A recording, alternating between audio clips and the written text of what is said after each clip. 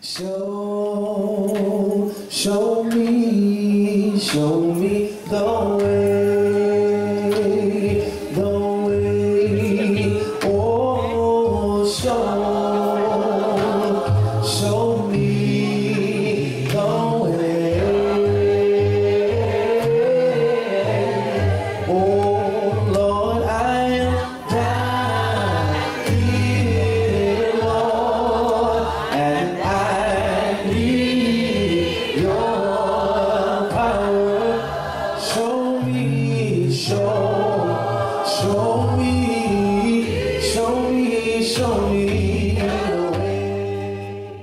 way. Good morning. Welcome once again to our Wednesday Bible study. The series that we're in right now is entitled The Epistles, and we're looking at the letters that Paul wrote to the churches. We're looking at them in our best effort to look at them chronologically. In other words, we're looking at them in the order that they were written based on the historical evidence that we have at our disposal, so we can know when each letter was written. We did our study on the Thessalonians, and now we're in the book of 1 Corinthians. And these lessons are interesting to me, and because they provide a bit more insight into what the church faced as this great traveling apostle wrote to them. He wrote to them encouraging them when they were facing trials. He wrote to them to correct them in errors, in the doctrine, errors in their practices, just so that we can all be the same church. Right now, we're going to begin in 1 Corinthians chapter 1. Once more, we're using the New International Version, and I encourage you to grab your King James Version, which you're probably very much more familiar with, and read along, and perhaps you might get a bit more clarity of what the writer is trying to say. 1 Corinthians chapter 1, Paul called to be an apostle of Christ Jesus by the will of God, and our brother Sosthenes, to the church of God in Corinth, to those sanctified in Christ Jesus and called to be holy, together with all those everywhere who call on the name of our Lord Jesus Christ, their Lord and ours. Grace and peace to you from God our Father and the Lord Jesus Christ. I always thank God for you because of his grace given you in Christ Jesus.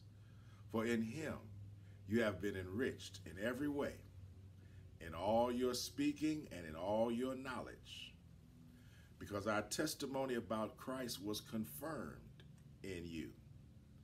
Therefore, you do not lack any spiritual gift as you eagerly wait for our Lord Jesus Christ to be revealed. He will keep you strong to the end, so that you will be blameless in the day of our Lord Jesus Christ. God, who has called you into fellowship with his Son, Jesus Christ our Lord, is faithful. All right, he starts out by saying he's called to be an apostle by the will of God. We remember when we studied the book of Galatians that he was saying that he was not called by the will of men, but through Jesus Christ and God our Father. The Corinthians are not facing that same argument here, so he doesn't have to make that same statement. Now, he mentions the church of God as we read in Acts chapter 20, verse 28. He talks about the sanctified or the called to be holy. In the King James Version, he mentions the saints. We are set apart for service to Jesus Christ. We are set apart from the world. We are different from the world because we're servants of the Most High God, and our calling is for service unto him. Now, he assures them that they would not be behind any other church in gifts bestowed upon them as they wait for the coming of our Lord Jesus Christ. They will be strengthened until the end. They have been called into fellowship with Jesus Christ by a faithful God. And these things can be encouraging to us as well in those times when you feel your strength is dwindling, that you're not being able to hold on as perhaps you once did, know this, that God will strengthen you. Verse number 10. Now I beseech you, brethren, by the name of our Lord Jesus Christ, that ye all speak the same thing, and that there be no divisions among you, but that ye be perfectly joined together in the same mind and in the same judgment. For it hath been declared unto me of you, my brethren, by them which are of the house of Chloe, that there are contentions among you. We're reading this from the King James Version. Now this I say, every one of you saith, I am of Paul, and I am of Apollos, and I am of Cephas, and I of Christ. Is Christ divided? Was Paul crucified for you? Or were you baptized in the name of Paul? I thank God that I baptized none of you but Crispus and Gaius, lest any should say that I have baptized in my own name. And I baptized also the household of Stephanus. Besides, I know not whether I baptized any other. For Christ sent me not to baptize, but to preach the gospel, not with wisdom of words, lest the cross of Christ should be made of none effect. Consistency and uniformity in our speech is critical for the preaching and practice of the church. Because there are so many other doctrines out there, we all need to speak the same thing. And we have gotten to the habit of only applying this passage to sectarians, that we ought to be preaching the same thing. But look at who he's writing to. He's not writing to denominations. He's writing to the church. And it's a clue to me that Satan was still at work trying to tear up the kingdom of God. He could not stop the coming of the kingdom. Jesus was going to die for his church no matter what Satan did. He was going to establish the church on earth that he promised to. But now Satan is trying to tear it up from the inside. And the Corinthians needed to be aware that Christ is not divided. There should be no division among us. We're all in Christ. And notably, 3 years after Paul established the congregation in Corinth, these problems have arisen. See how quickly Satan can get in and cause havoc amongst the children of God. Back to the New International Version, verse 18. For the message of the cross is foolishness to those who are perishing, but to us who are being saved, it is the power of God. For it is written, I will destroy the wisdom of the wise, the intelligence of the intelligent. I will frustrate. Where is the wise man? Where is the scholar? Where is the philosopher of this age? Has not God made foolish the wisdom of the world? For since in the wisdom of God, the world through its wisdom did not know him, God was pleased through the foolishness of what was preached to save those who believed. Your King James Version says, through the foolishness of preaching. Preaching is not foolish, but the listeners regarded what was preached as being foolish. Verse 22, Jews demand miraculous signs, and Greeks look for wisdom, but we preach Christ crucified, a stumbling block to Jews and foolishness to Gentiles. But to those whom God has called, both Jews and Greeks, Christ, the power of God and the wisdom of God. For the foolishness of God is wiser than man's wisdom, and the weakness of God is stronger than man's strength. Brothers, think of what you were when you were called. Not many of you were wise by human standards. Not many were influential. Not many were of noble birth. But God chose the foolish things of the world to shame the wise. God chose the weak things of the world to shame the strong. And all of these terms are relative. It's not that what God chose is foolish. in man's eyesight it appears foolish. And so Paul is using these terms. He said, you're so strong and God is so foolish, but guess what? God chose his foolishness to confound your wisdom. He chose weakness to confound your strength. Verse 28, he chose the lowly things of this world and the despised things and the things that are not, to nullify the things that are, so that no one may boast before him. It is because of him that you are in Christ Jesus, who has become for us wisdom from God, that is, our righteousness, holiness, and redemption. Therefore, as it is written, let him who boasts boast in the Lord. All right? Now, Paul talked about the divisions that were in the Corinthian church. And divisions come when focus is taken off the message and placed on the messenger. They were saying, I was baptized by Paul. I was baptized by Cephas. I was baptized by Apollos. It's not the messenger, it's the message. Unto what then were ye baptized? Were you baptized by the truth from Paul, from Cephas, from Apollos? Then focus on the truth. And that unites us. When you focus on the messenger, it divides us. He emphatically shows the church in no uncertain terms that the focus is on Christ. And that's something that we always, every time, always have to remember. The focus is on Christ. This is God's will and God's wisdom, and to many, it was foolishness. All right? So he's encouraging them, you have the right message. You have the doctrine of Christ. You belong to Christ. It may seem foolish to others, but it's the wisdom of God. To the saved, it is the power of God and the wisdom of God. How much of what you know about Christ and scriptures is foolish to the world, but also precious to you? We run into that constantly among our friends and acquaintances. We want to talk about Christ. They want to talk about something else.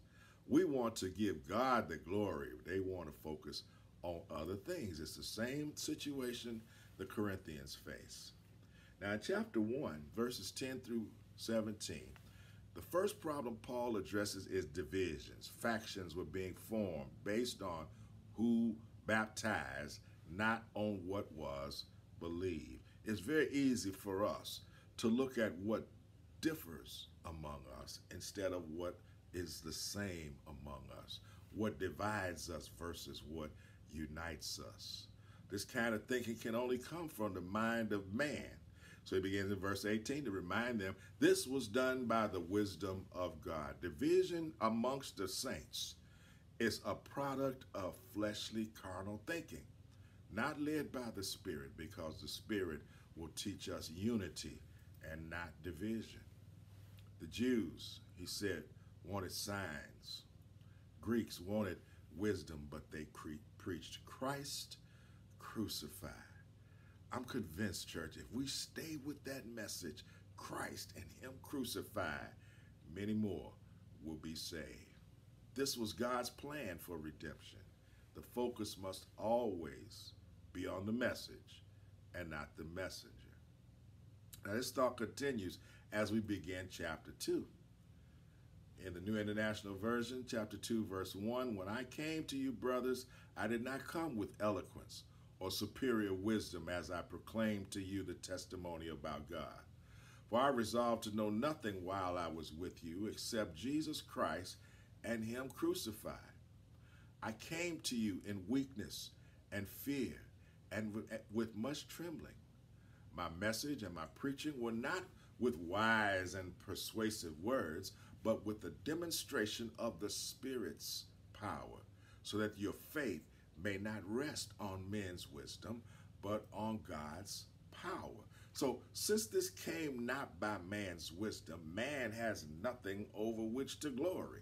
Paul said, I didn't come to you showing off about how wise I was or how smart I was. I came to you in the power of the Spirit, so that the Spirit can convince you that Jesus is the Christ. Trouble will always result from missing the point of the message. And it's still common for us today. There are very many of us, who look more at the messenger than at the message. And I know it's easy to do, but we need to focus and pay attention because it's a trick to get us to look at the wrong thing. Verse number 6.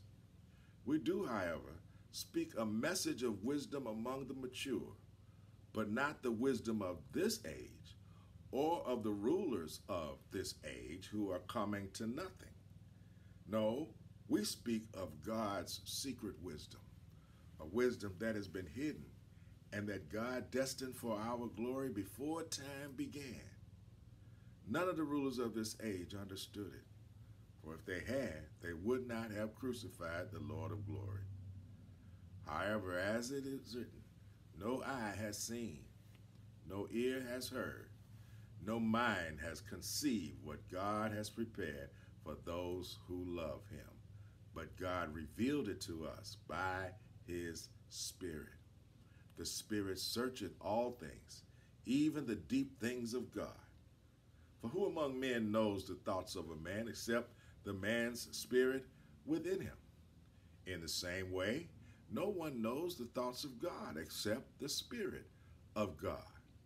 We've not received the spirit of the world, but the Spirit who is from God, that we may understand what God has freely given us. We can't understand the beauty of the gift that God has given us, the power of the promise that God has given us without help from the Holy Spirit. Verse 13, this is what we speak, not in words taught us by human wisdom, but in words taught by the Spirit, expressing spiritual truths in spiritual words. Now, after highlighting redemption, he now shifts to revelation. How does he know these things? The Spirit revealed them. God revealed them to him through the Spirit. Verse 14, the man without the Spirit does not accept the things that come from the Spirit of God, for they are foolishness to him, and he cannot understand them, because they are spiritually discerned. The spiritual man makes judgments about all things, but he himself is not subject to any man's judgment. For who has known the mind of the Lord that he may instruct him? But we have the mind of Christ. So after redemption was revealed, he now speaks of reception. He said that these things were revealed. Now you need to receive it. The gospel being received and the spiritual nature of the teaching. So he's talking now, he started out talking about this, we should be the same, no divisions, all right? And then he started talking about how we looked at the teachings of God, and he compared them to the teachings of man. The teachings of God to carnal-minded men is foolishness. The teachings of God to spiritually minded men reveals the power of God. And so now he said, we have received it. We've received it because we have a spiritual nature. All right. This thought continues into chapter 3, once more in the New International Version. Brothers, I could not address you as spiritual, but as worldly, mere infants in Christ. I gave you milk, not solid food, for you were not yet ready for it. Indeed, you are still not ready. You are still worldly. For since there is jealousy and quarreling among you, are you not worldly? Are you not acting like mere men? Paul said, look, you guys are still too worldly, too fleshly. You're not spiritual enough because there's jealousy and quarreling among you. You're acting worldly. For verse 4, for when one says, I follow Paul, and another, I follow Apollos, are ye not mere men? What, after all, is Apollos? And what is Paul? Only servants through whom you came to believe, as the Lord has assigned to each his task. I planted the seed, Apollos watered it, and God made it grow. So neither he who plants nor he who waters is anything, but only God who makes things grow. So again, he's taking the focus off of the worker and focusing it on God. Verse 8, the man who plants and the man who waters have one purpose, and each will be rewarded according to his own labor. For we are God's fellow workers. You are God's field, God's building. By the grace God has given me, I laid a foundation as an expert builder, and someone else is building on it. But each one should be careful how he builds. For no one can lay any foundation other than the one already laid, which is Jesus Christ. If any man builds on this foundation using gold, silver, costly stones, wood, hay, or straw, his work will be shown for what it is, because the day will bring it to light. It will be revealed with fire, and the fire will test the quality of each man's work. If what he has built survives, he will receive his reward. If it is burned up, he will suffer loss. He himself will be saved, but only as one escaping through the flames. Don't you know that you yourselves are God's temple, and that God's Spirit lives in you? If anyone destroys God's temples, God will destroy him. For God's temple is sacred, and you are that temple. So Paul is, again, emphasizing we are only workers. They place too much emphasis on the workers and not enough on the work, because they were yet carnal and not spiritual. He talks about a man planting a field and a man watering a field. And oftentimes we sometimes in jest make note of people who have a lot of flowers and plants and greenery around them and say they have a green thumb. They really don't do anything. They plant, they water, but God is the one that's doing the growing. So by doing this, the Corinthians ignored the original teaching they had received and harmed the very foundation of the church, Christ himself. Verse 18, do not deceive yourselves. If any one of you thinks he is wise by the standards of this age, he should become a fool, so that he may become wise. For the wisdom of this world is foolishness in God's sight. As it is written, he catches the wise in their craftiness. And again, the Lord knows that the thoughts of the wise are futile. So then no more boasting about men. All things are yours, whether Paul or Apollos or Cephas or the world or life or death or the present or the future, all are yours. And you are of Christ, and Christ is of God. All right. So we covered a lot of material. We see what Paul is talking to the Corinthians about in these chapters. Next week, we're going to pick up chapter 4 and continue to see what issues were plaguing the saints in Corinth and how Paul addressed them, and more particularly, how they relate to us today. We thank you so much for tuning in. As always, we ask that you continue to be careful and be prayerful. God bless you. And I need your power. Show me, show me, show me, show me the way. Oh, show me the way.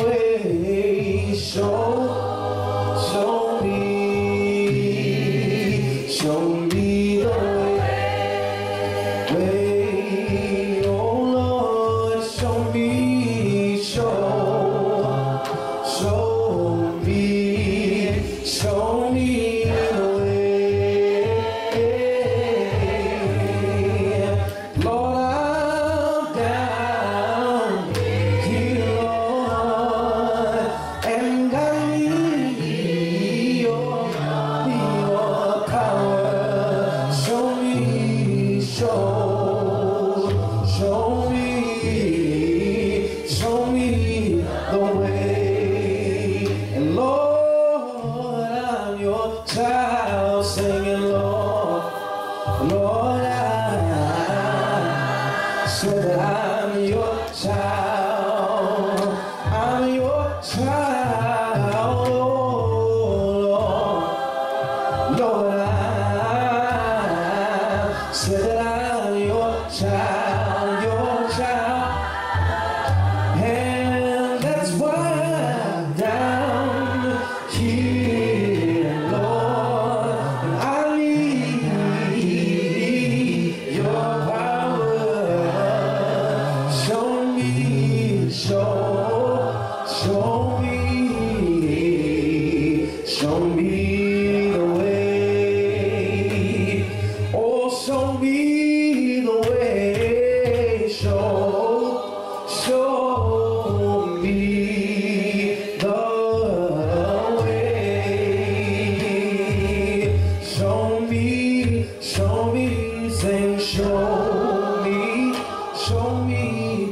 show me the way,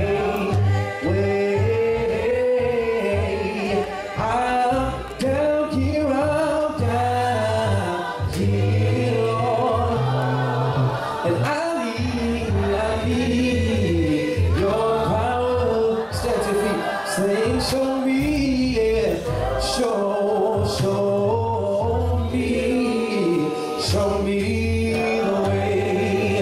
I'm down here, you know that I am down here, Lord, and I need your power. Show me,